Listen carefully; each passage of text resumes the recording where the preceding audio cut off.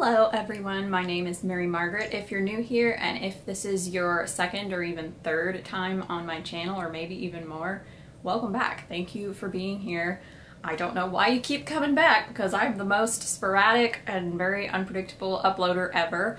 And I try really hard to continue to knock out some videos every now and then, but with school and work, it's kind of difficult to do. But today I just felt like I needed to film something, and I had something I've been wanting to film since probably March of this year, and that is a video that you can tell by the title. It's gonna just be all about Joan Didion. I also have kind of a proposal for you guys, so if you will comment below to my question that I will sort of give you at the end of the video, I would appreciate it. So in today's video, as I said, I'm going to be talking about Joan Didion, and this is because I've had several of you actually specifically ask that I talk more about her because you were interested in reading some of her work and you weren't really sure where to start. Now, I am by no means a Joan Didion expert, and this is because I actually only recently discovered how much I loved her work. I would say about a year and a half ago, almost 2 years now, and so I actually only have one physical copy of one of her books, and then the other one I have here to show you in just a moment is actually my twins copy that I borrowed, so thank you, Hunter. In Joan Didion's work, you have a really wide range of different things that you can read from her, and that's because she has been an active writer for decades and decades. And one of the things that I think is so cool about her is that you can find different things to read from her pretty much to suit whatever mood that you are in, although I will add the disclaimer. Her work is not the most uplifting. So if you're not wanting to read something that's a little gritty, a little depressing probably, and pretty dark, I would not recommend reading Joan Didion from what I have read of her work. That might be, you know, something that you would disagree with. If you have read something of hers that's more uplifting, I would be curious to know. But I personally enjoy reading a lot of kind of dark, gritty, thought-provoking things, and so I really enjoy her work. The very first book that I read by Joan Didion was, and I have it in my lap, so I'm gonna put my coffee cup down so that I don't spill it on said book, because this is my twins copy, so do not want to mess up his book. But it is called South and West. This book is actually quite small. As you can see, it's not very long. The text is the trademark kind of Joan Didion font that you see on the cover here as well. And it's very easy to read. It's actually like 120 something pages. Very, very short. This particular book I actually read on a road trip through the Southeast when I was going to visit my grandparents in Mississippi. So if you can ever coincide a road trip through the South while you're reading this, I would recommend it because it adds a whole lot of atmosphere to it. Although in any of Joan Didion's writing, especially the nonfiction kind of essay style writing that she did or does, you can't really lose atmosphere. She has a very, very descriptive way of writing that's just so distinctly her own, and so you don't really need to have that atmosphere, but I will say being on a road trip through the South while reading this book was really quite an experience for me, and I plowed through this book. In this, you have actually a compilation of notes that she made while she was going on a road trip through the South, and it's interesting it's called the South and West, because in this it's primarily focused on the South. I think West was probably like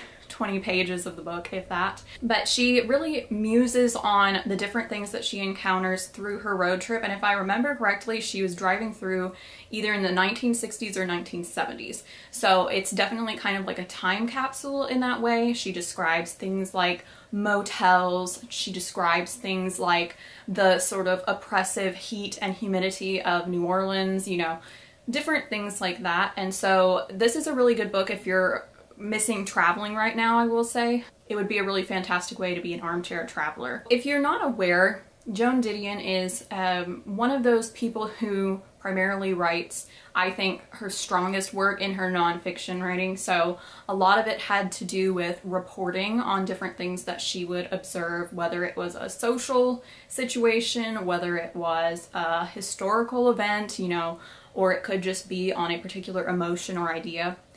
She didn't have any sort of boundaries really with what she wrote about, and so it's really difficult to describe what she wrote. So that's why I'm kind of, this is a scattered video. I'm giving you a heads up about that right now. With her South and West, I think one of my favorite things about it is that it really does capture the South, especially at this time, I imagine. I mean, I wasn't alive in the 1960s or 70s, so I can't say, but it really does seem very accurate for what I know and have experienced of the South, and it captures it in a very honest and real way without being particularly opinionated, I guess, because she doesn't really have that personal experience of having grown up in the South, so she doesn't really understand how things are because she grew up in it. It's more an outsider's perspective, but it's not a snobby perspective, I guess is how I would say, because a lot of times people can come to a different part of the United States that they're not like familiar with and have a really kind of judgmental way of perceiving it, and I think that she's very honest, as I said, and very real without having that perspective. So this is a really good place to start if you're trying to kind of get familiar with Joan Didion's writing style and kind of how she describes things without going in too deep at the very start, because the next book I'm going to talk about of hers is one that is like jumping into the deep end, whereas this is more like the 3 feet area of a swimming pool. So that's the best way I can think of to describe it. So I wanted to read a quote from South and West that I actually used to, and I really should be still doing this, but I used to keep a reading journal where I would copy quotes from what I was reading into the journal, and I was really good about that for a while, but then I got to the point where I was actually reading a lot more than at the point when I was using this journal, and so the problem was that I ended up copying way too much stuff, and so I felt like I was spending more time copying than actually reading, so I abandoned it. But at the point that I was doing it, I copied a lot of quotes from South and West, and so I wanted to read this one because this is just one of the descriptions in South and West that really just, I loved it. So as someone who's been to New Orleans several times, I find this to be a really great description, and it's not me being negative about New Orleans. I think it's kind of part of the magical gothic quality to New Orleans. I just think it's a really good description. The place is physically dark, dark like the negative of a photograph, dark like an X-ray. The atmosphere absorbs its own light, never reflects light, but sucks it, until random objects glow with a morbid luminescence. The crypts above ground dominate certain vistas. In the hypnotic liquidity of the atmosphere, all motion slows into choreography. All people on the street move as if suspended in a precarious emulsion, and there seems only a technical distinction between the quick and the dead. So yes, it's a really, I just love her writing. I love the way that she writes so much. So whereas South and West is more of a notebook of ideas that are just kind of strung together a little bit chaotically, a bit randomly, because it wasn't originally really made for publication, the next book I'm going to talk about is probably her best known book, and it was actually turned into a play. And this is the one that really just is a gut punch. It is a very difficult book to read, but I think it's an incredibly important one. For a lot of different reasons. This one is more of a memoir than anything else, but it's also a story of her personal experiences with grief. She has another book that covers similar themes, but in a completely different perspective. So if you aren't familiar with what happens in the book, I really hate to talk about it too much in depth because I think it takes away from experiencing everything with Joan Didion as you read it. But I'll tell you kind of briefly what this covers. So this is the year of magical thinking. I feel like pretty much almost everyone has at least seen this cover somewhere before because this is a very, very famous book. I actually don't remember what year it was published, so let me double check that for you. Let's see, 2005. So it was published in 2005. This is one that I read last summer, and I could have probably read it pretty quickly because it is, like South and West, pretty short, not quite as short as South and West. This one is actually 227 pages, but it's one that I personally needed to space out a lot in how I read it because, as I said, it's a gut punch. It's very heavy, It's very difficult to read because of the subject matter. So if you look on the back of this copy, and in most editions I've seen of this particular book, you will see a picture of Joan Didion at her home in Malibu with her husband, John Gregory Dunn, and her daughter, Quintana. This is a really heartbreaking picture for them to have included on the back, because in this book you find out about pretty much essentially, I think within the first chapter, the sudden death of Joan Didion's husband, John Gregory Dunn. And it was in the midst of a very difficult situation already that this took place. And so this book really is all about Joan Didion trying to understand and come to terms with her grief through writing, because as I've said, you know, she wrote and has written for decades and decades and decades. So that's kind of how she comes to terms with anything in her life, from what I can gather, is by reading what she's written about it. And so in this book, we have these really raw, very, very personal stories about how she felt, what was going on in her mind, really how she responded personally to grief. And one of the really interesting points that she mentions in this book is how there is very little literature about grief, which doesn't make any sense because we all have to deal with grief in our lifetimes. It's kind of one of those things that you cannot do without. It's not something that you can miss out on. And so she said that she felt very compelled to share her experience and hopefully that it would help others. And as someone last summer, I had never really experienced grief to the extent that she did, and I still wouldn't say I did or have. I don't really think you can compare levels of grief per se, but having lost some really important people recently in my life, I can say that this book, having had this in my mind by that point in my life, was actually incredibly helpful for me. And I think, as difficult as it is to read, it's a really important book to read, and it's a very powerful one. And it just, yeah, it's beautifully written. It has some really important themes and philosophical ideas about a lot of really, I would say, universal experiences. And as with all of her writing, I just was mesmerized by it. I would highly recommend this to anyone, but as I said, you know, of the two that I've talked about thus far, you know, this one here and then South and West that I have over there, I would say, you know, just be wary that this is very heavy content, especially considering this year. But I think for me personally, it's the kind of thing that actually makes me feel better. And it's so beautifully written that even if you do not plan to read it this year, you know, if you decide to wait till a kind of, I don't know, a better time of life, I would say this is one of the most important books that I've ever read in my life, and really sort of solidified my opinion that Didion was one of my favorite writers, which is not something that I say about very many authors. I'm pretty picky, so that really made it to where I was like, okay, I need to read everything she's ever written, and I'm on the path of doing just that. It's just going to take me a while because she's written a lot of stuff. So the next book I wanted to talk about by Joan Didion that I actually just finished reading finally a couple of weeks ago. You know, I was reading it earlier this year, but it took me a while to finish it because of school and work and life, is The White Album, which is a compilation of essays from the 1960s.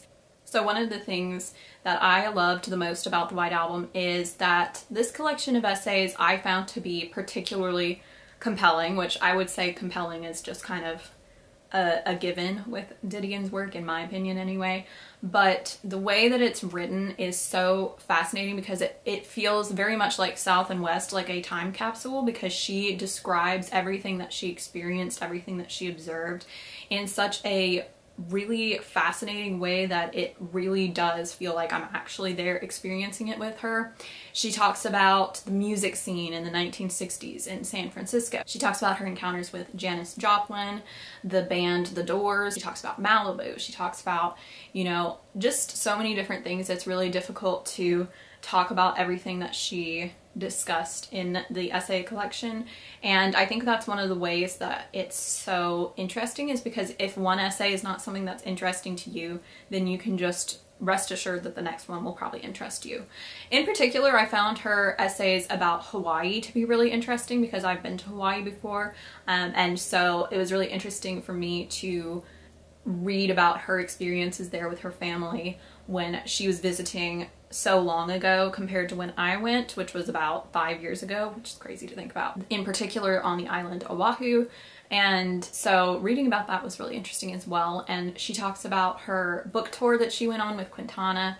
And just in general, I really enjoyed this essay collection, so I plan to read more of those in the very near future. In terms of her other books, if you are interested more along the lines in her memoirs, then you might want to check out another one, which is called Blue Nights as well. This one is about her coming to terms with losing her daughter Quintana, which is just heartbreaking in and of itself, which is why I have not read it yet, because the year of magical thinking broke me. So I am still recovering and I want to read Blue Nights, but I think it's probably going to be something where I'm going to need to wait to read it just a little bit longer. I'm really looking forward to reading some of her novels in the near future, you know, something like Play It As It Lays, or it could be, you know, something more along the lines of her book Run River, which is her first novel, I believe. And so what I wanted to say is, once you have researched her more, if you are not familiar with her work, I would really be interested to know if any of you are interested in buddy reading with me, or even just having a little bit of a Didion book club where we read one of her books. And if that is something you are interested in doing, please comment down below for me and I will see if we can connect in some way to do that. I don't know that I can do it in the next month or two, but I'm thinking either December or January would be a really great time to do that. And I would just love to talk about her with you guys. So if you are interested, please let me know. I would love to do that. If you are wanting to learn more about her, I'm going to include some links below that explain more about her in a much more eloquent and organized fashion than I have just done. I just wanted to talk about my personal encounters with her writing thus far. There are so many amazing resources for learning more about her, and one that I would recommend is actually on Netflix right now. So it's called The Center Will Not Hold. And it is a documentary that I believe was actually either directed or produced by her nephew, and we get to actually see all these interviews with her pretty recently, and then it tells a lot about who she was, who she is, what she has experienced in her life, and you get to become more acquainted with her as a person outside of her writing, although her writing is interspersed throughout the documentary, which I think is a really good way to get introduced to her work.